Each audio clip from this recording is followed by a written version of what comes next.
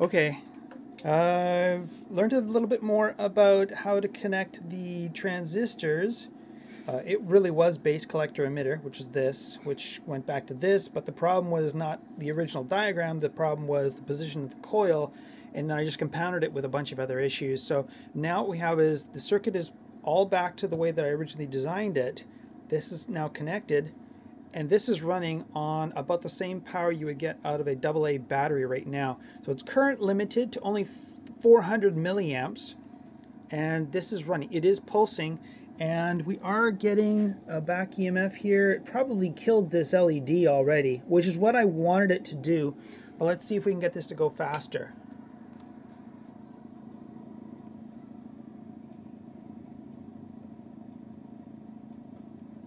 So we're current limited, so I got to give it a little more current.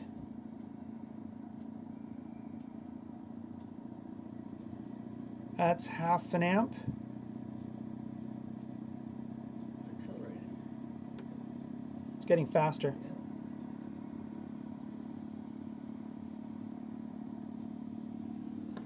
Weird. Here it is. 3/4 of an amp, 11 volts. It was flashing a moment ago. Can't see it now. It's too bright in here. Let's go a little higher.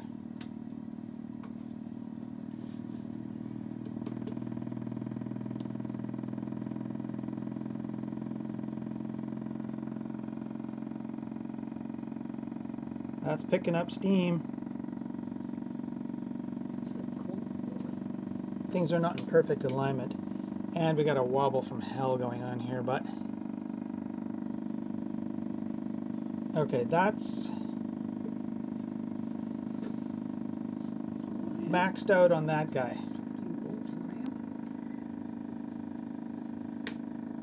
Okay, we need to do some quick tests here. How do we get in here?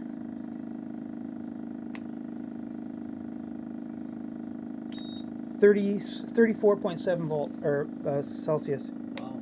That got hot quick. Double what it was last night, Dave. Static. Yeah. Speed it up. 17.2. Seems like. 17? That one's probably dead. Hold on a sec.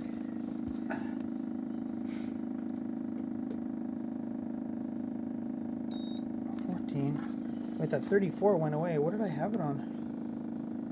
Diode, maybe? I swear that said 34. Try the diode. Now it's 17.5. The diode? Maybe. 15. So all 3 transistors are 17? Yeah, it's a little hard to... Does it have any poop? Not so much. Not enough. Could be alignment.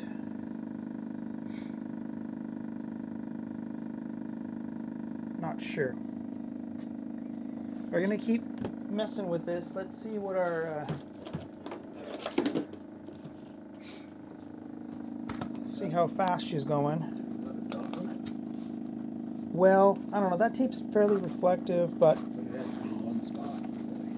really? Yeah, that's why you put the dot on. Oh well.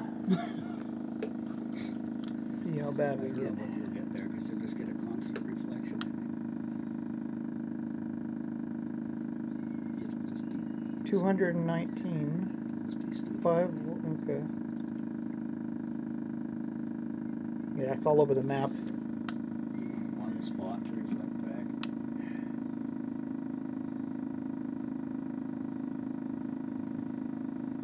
1043.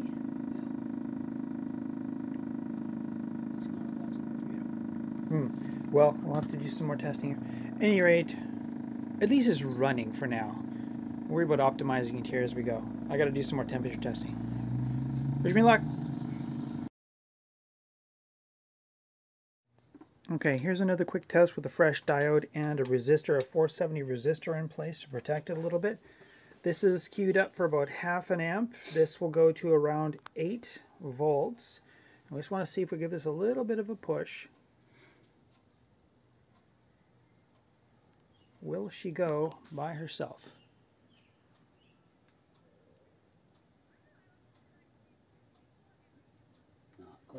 Not quite enough.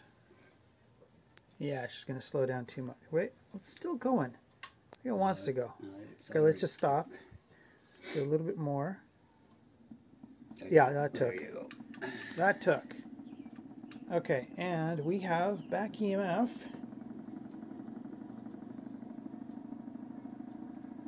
And it's still speeding up.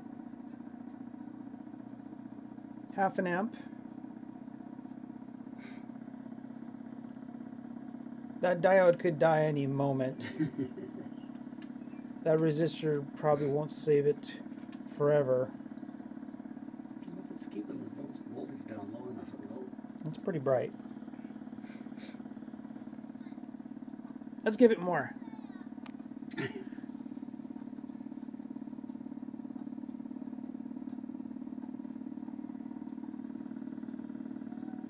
Check the RPM now that you have that reflector on. Oh yes, I got a reflector in place now. Let's just see what we're at.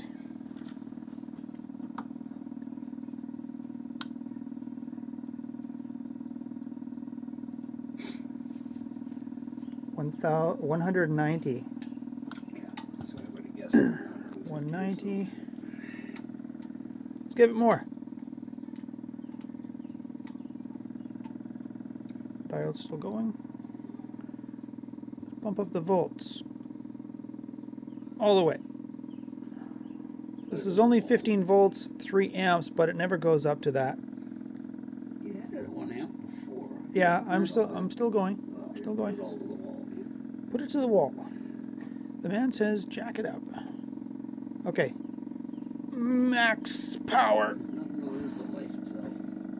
Whoa, it's almost stabilized that light. It's going so fast. 1 amp. Whomping in and out.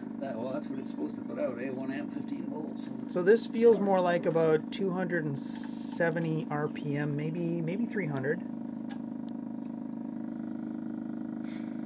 We are just consuming tons of power. Flashes of that LED, you know.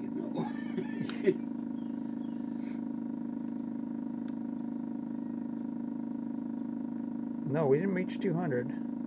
Oh, hold on. 194. Yeah. I'm so used to small engines and stuff. Yeah.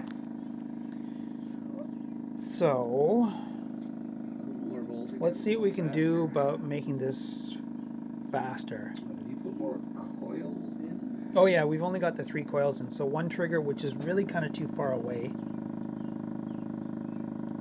can see in there. And then the 2 pulse coils. I have to double check, make sure everything is set up with the right polarity. Pretty sure it is, but we may have another set of coils to put in place here now that we know a little bit more about what we're doing. This appears to be working properly. I should test that diode and see what's actually coming out of that through these capacitors. That diode would normally just be connected to a receiving battery for charging, like a Bedini. But well, let's see what happens.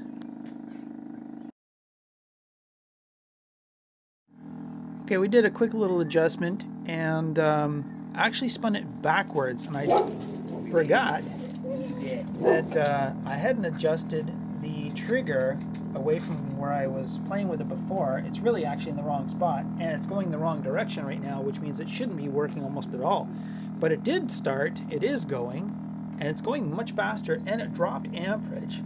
The voltage stayed high, but the amperage went up, and it's on the oscilloscope here now.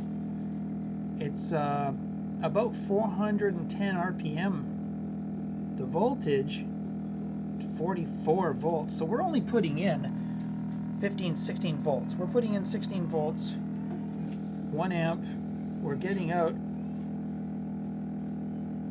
44 max on this guy. And the light here is pretty close to solid. I mean, we're only holding that light in stasis due to this resistor, which we wouldn't normally have, so maybe we get more juice out of it if we took it off. But I'm going to turn this off, spin it the direction that I wanted it to go, and move the trigger back while it's running and see if we can adjust it so it can go even higher. But right now this is about 410. So wish me luck.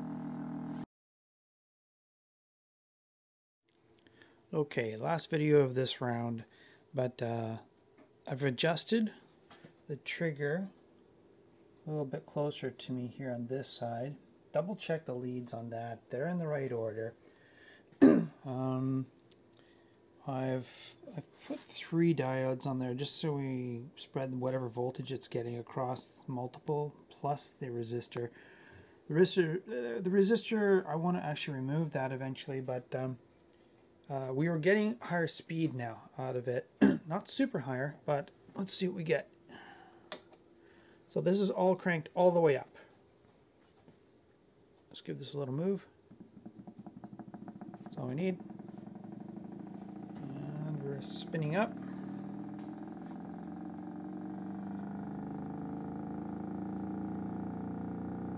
Pretty solid there. What we're looking for out of curiosity is this max voltage here, 45 to 47 or so max volts out, which is really weird to me because we're only putting in like 16 volts, but the amperage we want to see actually drop. 92, 91 is the lowest I've seen it go. That's good, I guess. But this number here, this frequency, because we have about 10 coils in there, we basically just take that number, move the decimal place by 1 because it's like a division of 10, and that'll tell us how many RPMs roughly we've got in hertz. So this would be about 430.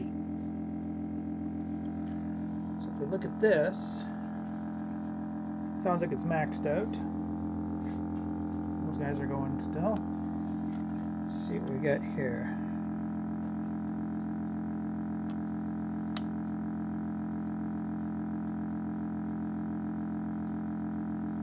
There we go, 430. Pretty stable. Now I'm sure we could get another 20 or so RPM out of this if this wheel was actually really properly balanced. Like you can see there's a wibble wobble left or right going on, and over here it's going in and out, so it's definitely not centered. But before I do anything about that, I'm more curious about if I put a couple more coils in here in series and set their polarity proper, what would happen? Will we get more of a spike out of here? That would be cool, interesting, and would it cost us more? Alright, that'll be it for now. Take care, bye-bye.